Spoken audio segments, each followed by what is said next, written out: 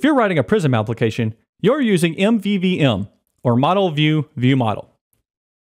Now, the biggest decision you have to make when using this pattern is how you're going to create an instance of your ViewModel and set the data context of your view.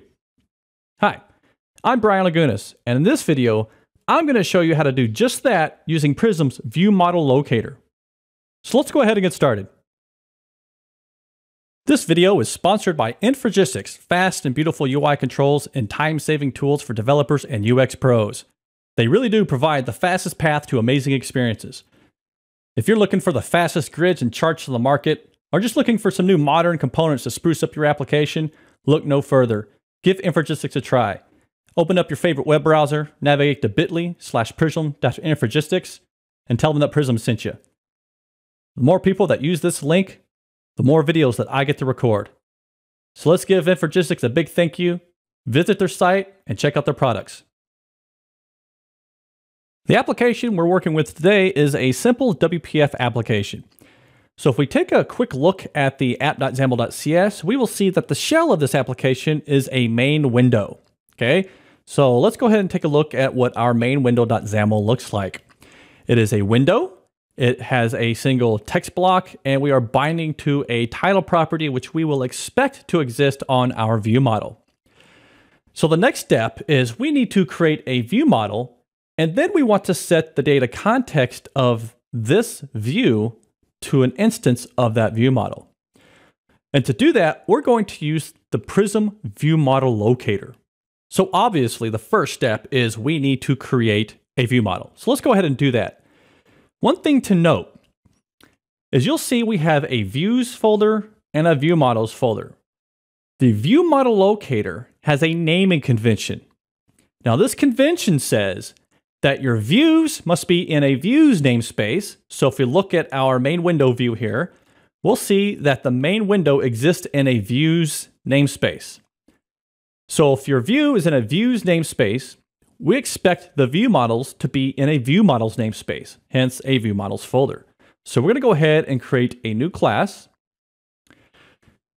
And we have to name this something very specific as well, because we are using Prism and we are adhering to a ViewModelLocator naming convention. That convention says that the name of your view model must be view, the name of the view, plus view model. So in this case, if we kind of just move this window out of the way, the name of the view is main window. Okay, so that means our view model must be called main window view model. Name of the view plus view model equals the name of the view model. So we're going to go ahead and add that class. Next, let's go ahead and derive from bindable base. And we need to add a property that we're going to be using for data binding, and we call it title here. So let's go ahead, and I'm using the Prism template pack to stub this out. We'll call that title. We'll add a simple CTOR here, and we can set the title, I don't know, hello Prism world. Okay, so we have our view model, and I'm going to just get rid of that. It's following the name convention, main window view model, so it's named properly, and we're making sure that it's part of the view model's namespace. So our view is in the views namespace, views.mainWindow. Our view model is in the view model's namespace, main window view model. The final step is to use the attach property to let this view know that, hey, you're going to be using the ViewModelLocator to create your data context to an instance of that main window view model. So the first step is to add a using statement. So we're going to say XMLNS, we'll call it Prism, and we'll say http prismlibrary.com. Now that we have our namespace, we can now utilize Prism's ViewModelLocator AutoWire view model equals true. So by turning this on, we are now telling Prism, hey, whenever this view is created, we're going to go ahead, using the naming convention, we're going to find this view model.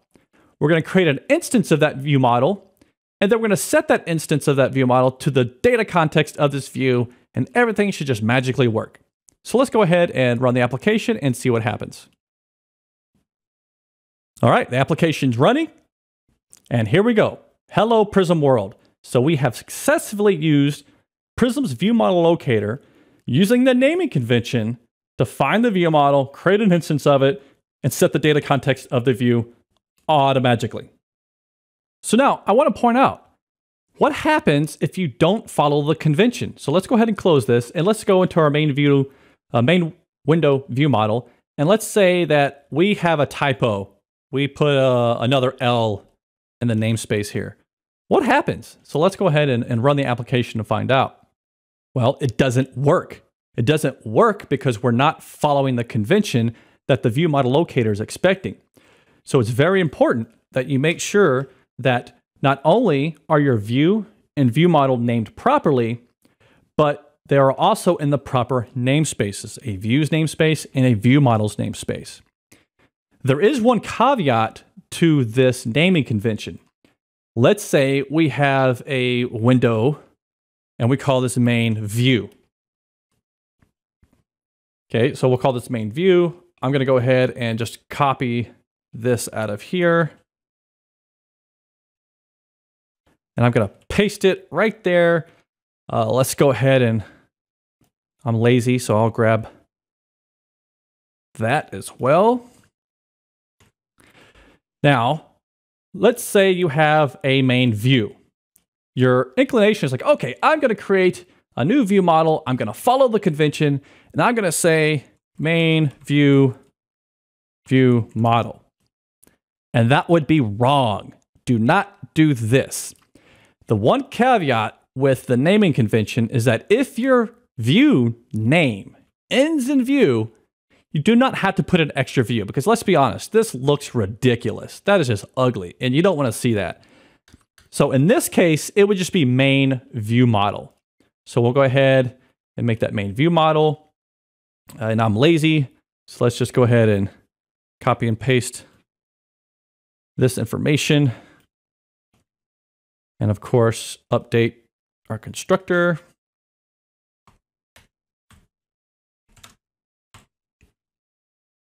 And do some cleanup. And don't forget to update this to main view.